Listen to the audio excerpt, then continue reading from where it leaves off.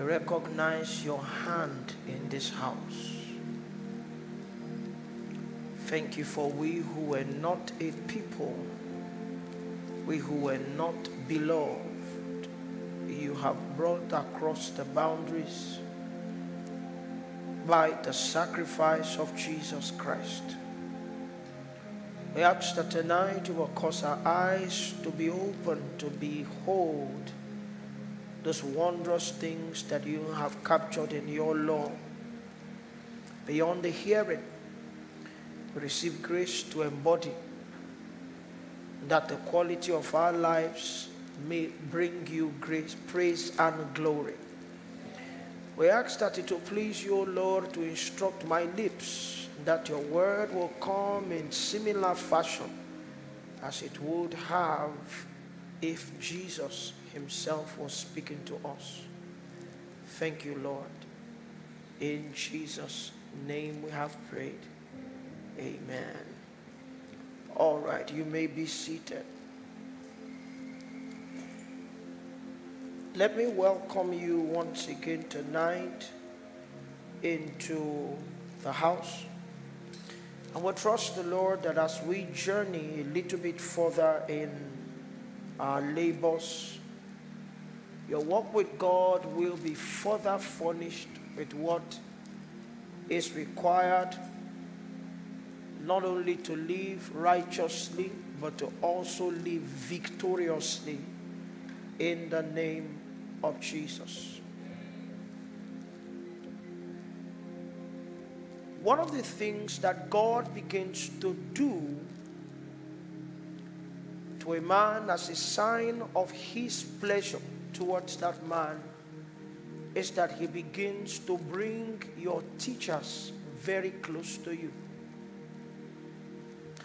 By extension, it means that one of the signs that you have become a candidate of divine favor is that you become wiser.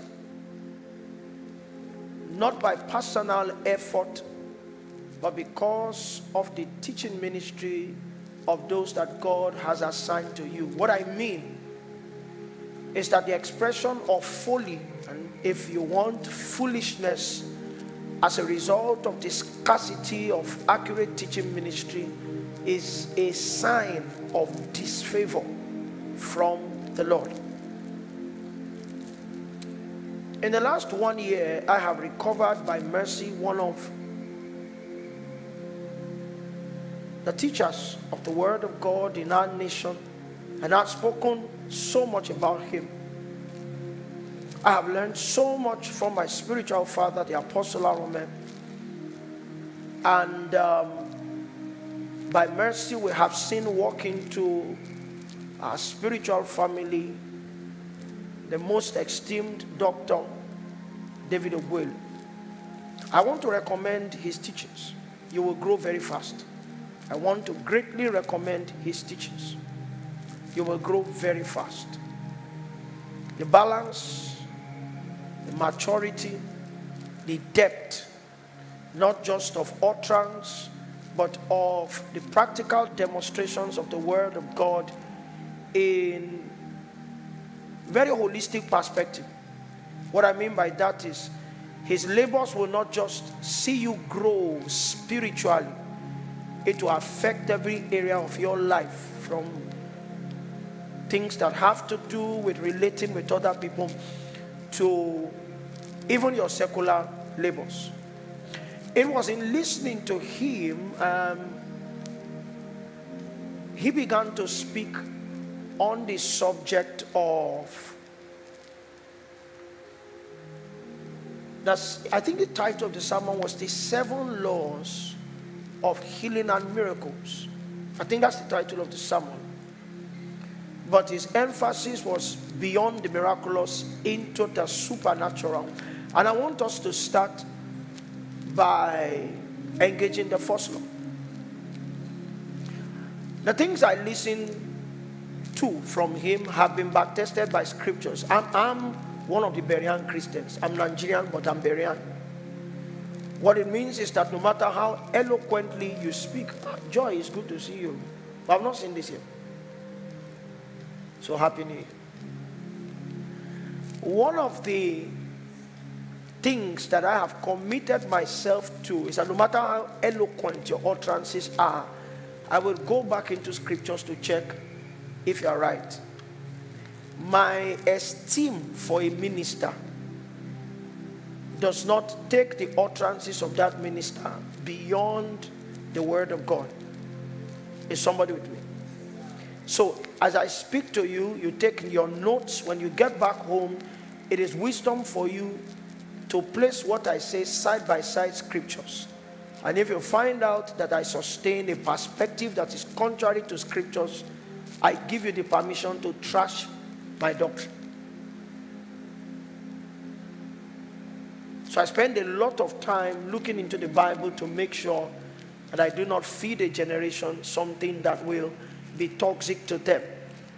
So the first law, I call it the first law of supernatural encounters and manifestations, and it's called the law of provocation. Somebody say the law of provocation. Now the concept of provocation has to do with the stirring of personalities, the stirring of gifts, the stirring of anointings, and the stirring of the potentials in spiritual environments. The knowledge that undergirds the operation of this law says to us that spiritual personalities and spiritual essences can be dormant. It means that God can be in a place because a man is not conscious to the presence of God. A man may not be able to maximize what is present. There are graces upon your life. So that's outside the person of God. I said on Sunday that God is man's greatest gift, but God is a giving gift. How many of you remember that? So that there are things that God comes giving in the day that he appears as a gift. So whether it is for God or for the things that he gives, you are not here yet. Are you watching? Is there Champions League today? Maybe you are watching Premiership or something, but you are not here yet. You have patients you left in the hospital. I know it's been like 1 year since you have played like this. So find yourself, so that the presence of God, the presence of his gifts, the presence of his enablements, such as the anointing, the presence of his things that define a spiritual atmosphere may not occasion consciousness. And as long as you are not conscious of what is available, you cannot maximize it. Are you with me? So, what the law of provocation helps us to do is to stir who is available and what is available, so that by consciousness we can now press to engage what is available to us. 2 verses of scripture. Let's look at Psalms chapter 100 verse 4. What's happening? Okay, I want him to pray. Okay. The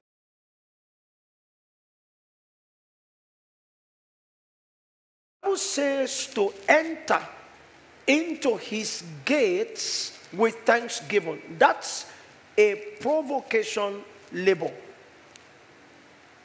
What we do in thanksgiving is to acknowledge the things that God has done. It also includes acknowledging the gift of the person of God, so that in case he has not provided for you, you can still appreciate him for being a provider. Is somebody with me? When it comes to provision, God is a providing provider. I'm making those seeming complex statements. What a providing provider means is that even if God does not provide, he's still a provider. However, it is not in his shape to exist and not become active. Hi. Okay, we don't used to do long workers prayer today. Maybe that's why. God is a savior. But the redemptive enterprise reveals to us that God is a saving savior. If God decides not to save anybody, he will still be a savior. Are you with me? In the home, you have fathers who do not father. Am I right? So in case your biological father did not take care of you, he is still a father. The problem is that he is not a fathering father. God is not just who he says he is. To validate who he says he is, he functions in that way. I hope you understand me now. So, there are people you call my teacher, but he's never entered your class. He means his status is teacher, but he may not be a teaching teacher. Everything that God has been advertised to be, he also has the capacity to prove them by activity. Are you with me? So when we come into the subject of thanksgiving, there are two grounds upon which a man thanks God. We thank him for the gift of his existence, and then we thank him for the gift of his activity. So that even if I have not perceived a degree of blessedness today, God is still a blessing. Thank him for being a blessing. What that creates in my heart is a dimension of hope. That because you still remain who you are, as a matter of time, you will visit me with a blessing. So the Bible encourages that we enter his gates with thanksgiving. That's a steering protocol. You call him his names. And when the names begin to occasion a reality, you appreciate him for the reality. The second instruction is to come into his courts. And that gives us the picture of a progression. The gates before the courts. Into the courts with what? With praise. Praise essentially is a statement of valuation. I have been able to place you on a particular pedestal because of what I know that you are. And so it's to eulogize God, to speak words based on your perception of him. That's what the Bible calls praise. That's how we approach his courts. And then the Bible now brings us back into the act of thanksgiving. Somebody is asking, why do we go from thanksgiving to praise to thanksgiving? It's because you may be hindered by the consciousness of what he has not done, and you may think because he has not done it, then he is not it. But when you come into praise, praise gives you the privilege to isolate God from activity to speak of his person. And once you arrive at the consciousness of his person, it becomes easy for you to now thank him also for his person. It means without praise, the second aspect of our thanksgiving, which is thanking God for who he is, may not become tangible. Are you with me? Give thanks unto him and bless his name. So these are all protocols of provocation. That's how God is stirred. It's not just a God thing, it's a spirit thing. I was sharing somewhere, maybe here, that if you have a friend who comes to church but is still giving to the traditional religion, maybe he hails from a heritage of masquerade worshippers. The last time you tried to steer your friend onto disappearance, you found out that Peter, that's it. I hope there's no Peter in church this night. Is there any Peter? Okay, so he won't, not your own Peter. So is there any Judas in church tonight? No Judas. Okay. So let's assume that Judas is your friend and he hails from a heritage of masquerade worshippers. Judas may not have the capacity for disappearance. But when he wears that ancient garment, he's still a man. I know they claim that they hail from heaven, but he's still a man. When a praise singer begins to administer certain utterances, what happens is that the spirits that are attached to that garment begin to experience what we call stirring. They are walked. And as they are walked, what the stirring does is to give them greater consciousness. After a while, you may find out that Peter becomes invisible. Because with the stirring of a spirit is the intensification of the possibilities of that spirit. So Peter can appear, and when you say, Judas, and when you say Judas, you find out that he's behind you. He becomes a disappearing masquerade because the spirit was provoked onto activity. Matthew chapter 6, verse 9. In trying to establish a statement of truth, Scripture encourages us that we should come into two or more witnesses. And one of the rules for doctrine is that if what you want to establish has no shadow in the Old Testament, it's likely that your persuasion is wrong. When we resume our teacher's class, there are many things about how to manage the word of God that we need to learn. So that when you are studying, maybe it's your time to preach, you find out a witness in the Old Testament and you cross into the New Testament, because what God is emphasizing is actually the same. If not, the grounds for judgment will have been different. After this manner, therefore, praying, Our Father, which art in heaven, hallowed be thy name. You find out that when you set out with the Lord's Prayer, your first assignment, like I said when we were in the class of prayer, is to locate the person of your answers. Our Father which art in heaven, and when you locate him, which is God, what you will do is to come into the engagement of this law of provocation. You begin to hallow him. It is to speak well of. In hallowing, beyond speaking well of, it is to separate into a class of its own. So, when Daddy Geo comes, for example, he kneels down. I've heard young people say, God knows that it's those things. You see, we understand spiritually that spirits are stirred when you confirm by utterance what they know that they already are. And so that's what Daddy Geo does. So he kneels down behind the lectern and he goes, you are greater than the greatest. That's the act of hallowing. As long as your God still operates reality within the sphere of other gods, you have not hallowed him. So you can praise God in the sphere of other gods.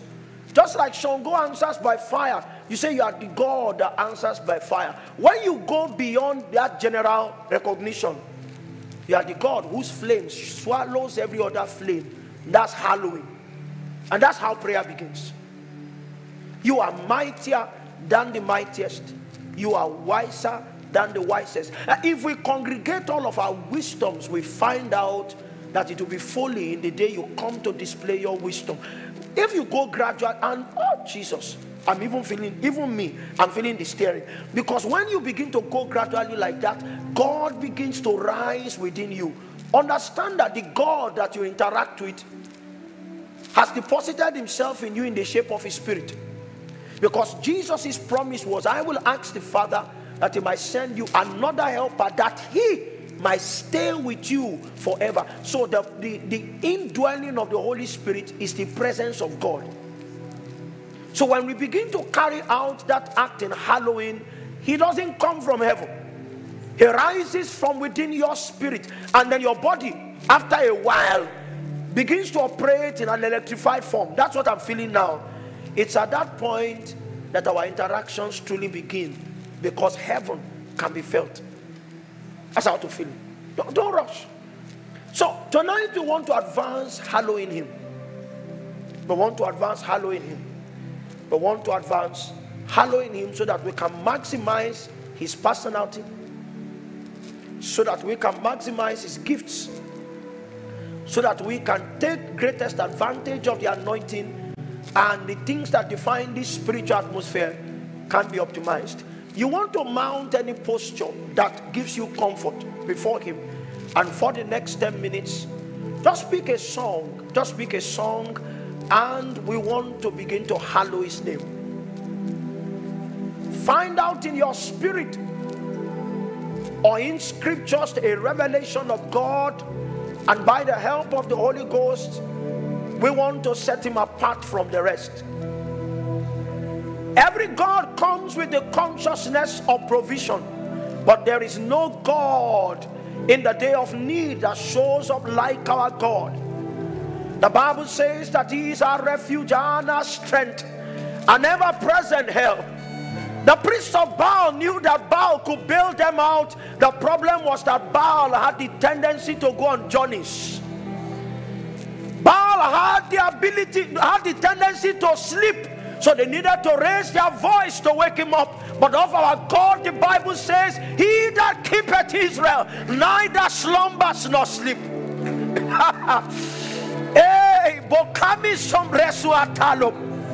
Ebi mo boskabe botiando steady. Mibris tonados. Fibres compe basato. Aimo bimbos compe pera sabiantebo. Satebrascobai. Thank you, sir. Ilabio con ros campembo samita. Embrutalaya sabo kabelete. Estandiabo shakabayata. We exalt your name. You are higher than the highest. Oh, you are the most blessed.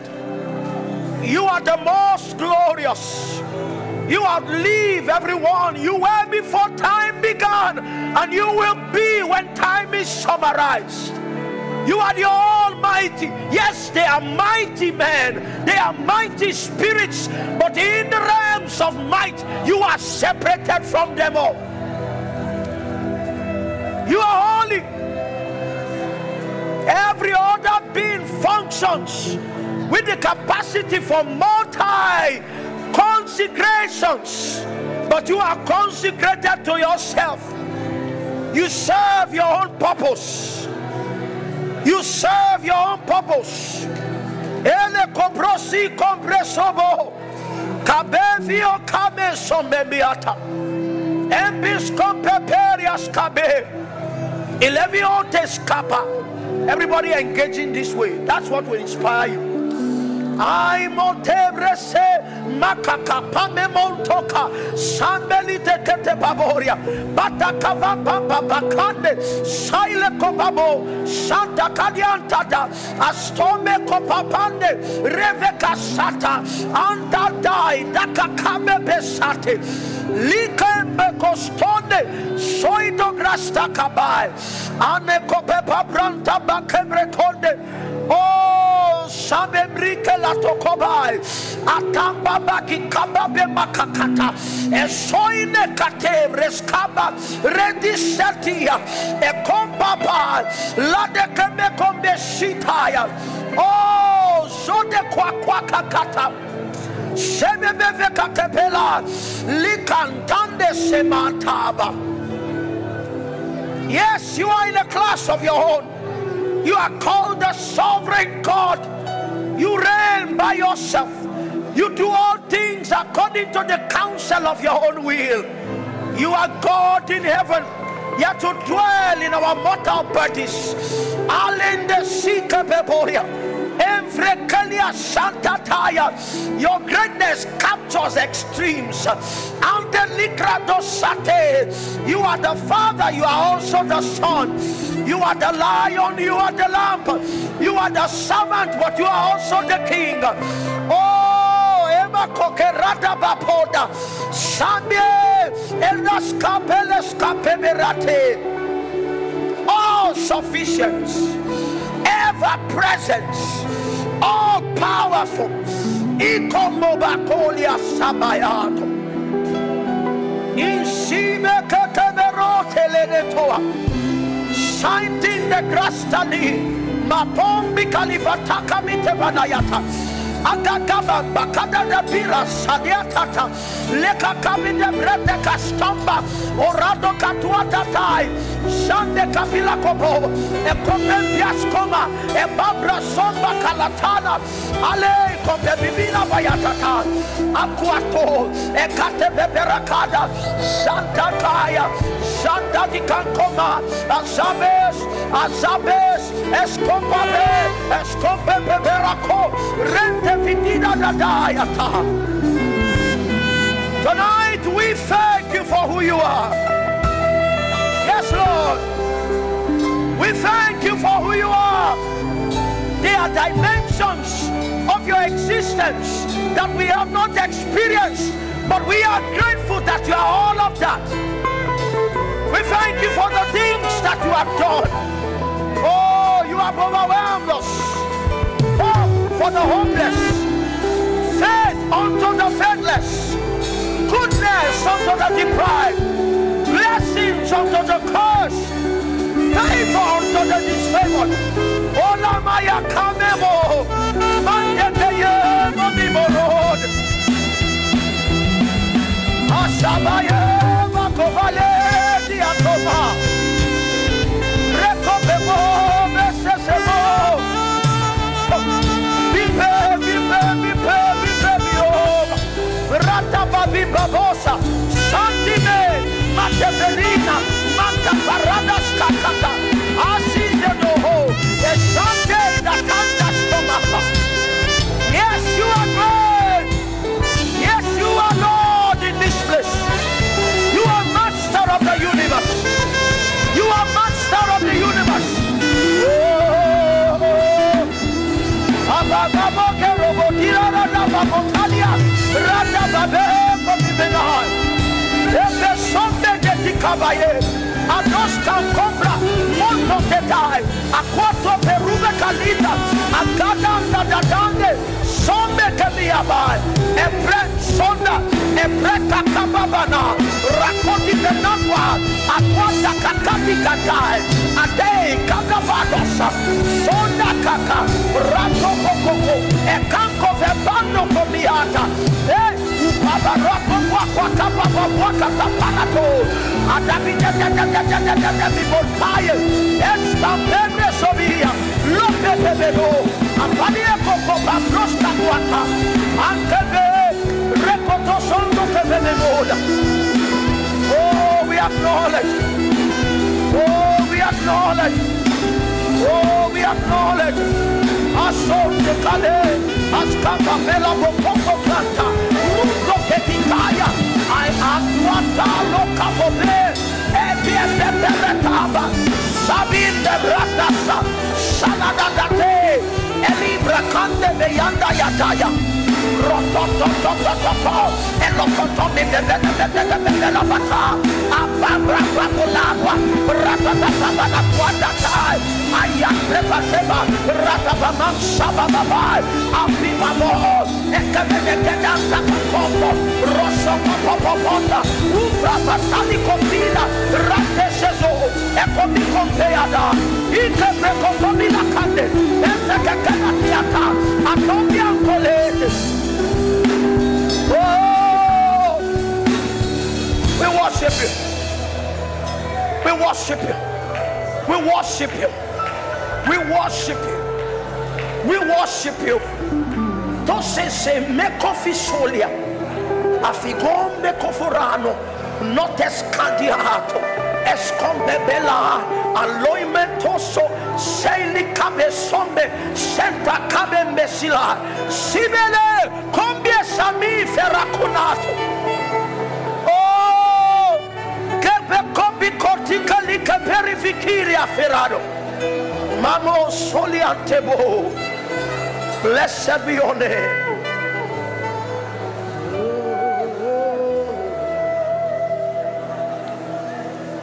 Lord, we have ascended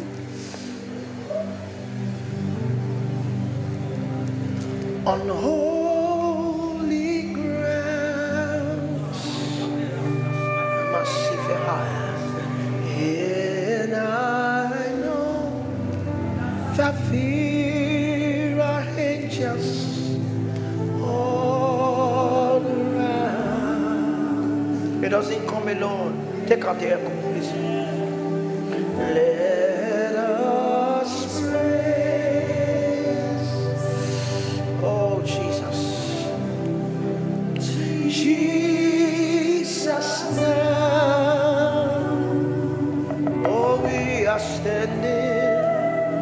We are standing in His presence on holy ground. Don't be distracted. For we are standing on holy ground. On holy ground. Are you conscious? Are you conscious? Are you conscious? And I know that there are angels all around.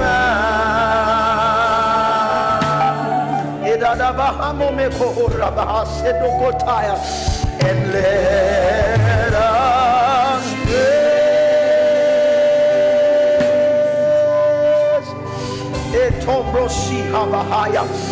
Jesus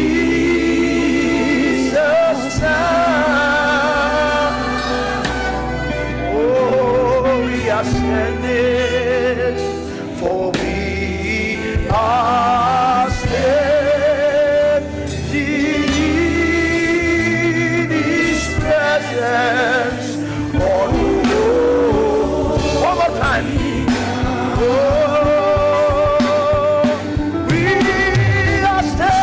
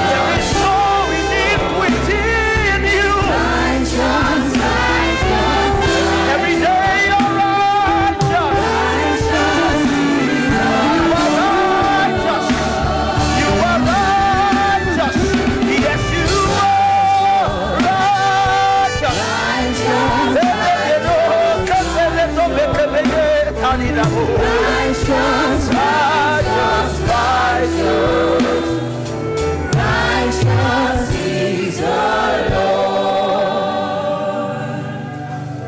Tonight we come to acknowledge that you are faithful. We came to acknowledge that you are righteous. Oh yes, you are holy. You are holy. You are holy. You are holy. Yasemo yasefinona. Emo yo mano yaselino ya ye. Bebebo bratato sesisele ya. Ekiko meke fenano me abayo.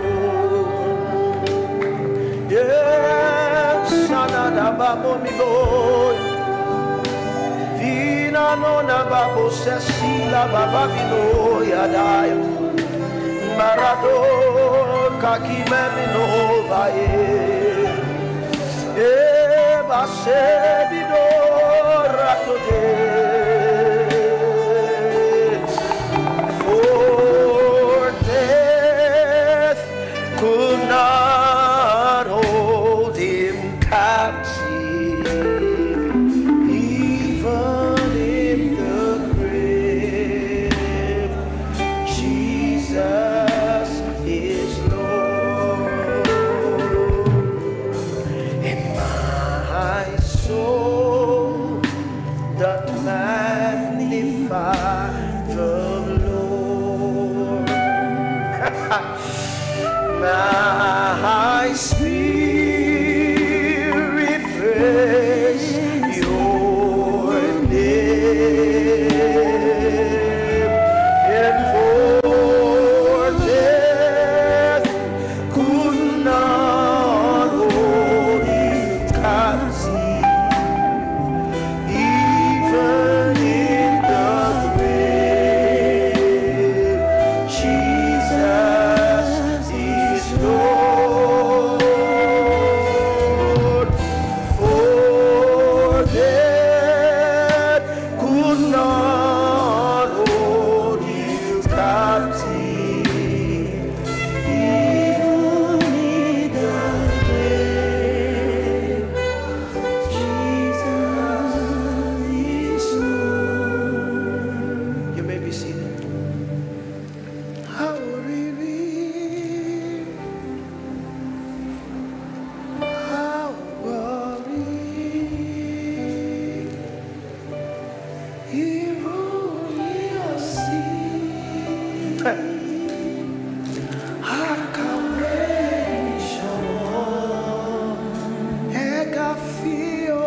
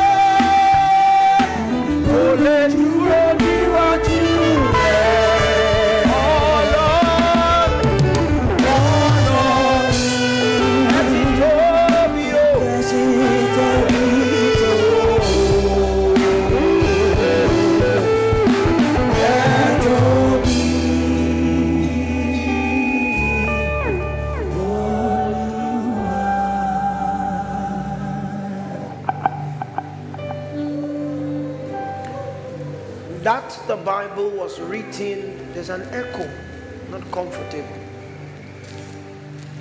That the Bible was written in a language that you can understand does not gift you an advantage in understanding the communications of God. You must understand the protocols that unlock.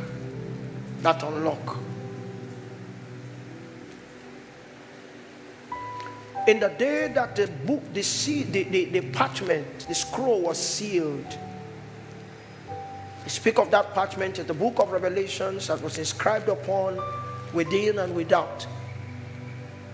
It was by this same law of provocation. John was perplexed. How will I proceed? What is therein is important, but it is sealed. And then that elder came with an utterance advancing John's consciousness in the stature of the Christ. Weep not. He comes first as the Lion of the tribe of Judah. You will hear his roar.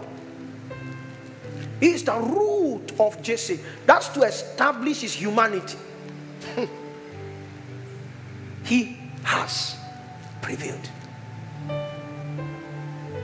That's how we unlock.